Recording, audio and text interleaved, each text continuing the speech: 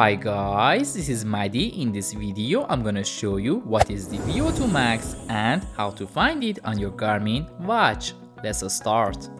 VO2 Max is the number that describes your cardiorespiratory fitness. It's a single number that captures your heart, lungs, circulatory system, and muscle stats all working independently and together. And not surprisingly, your VO2 Max is connected to health, performance, and longevity.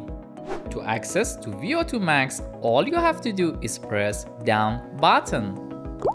After that, go to VO2 Max section and select it.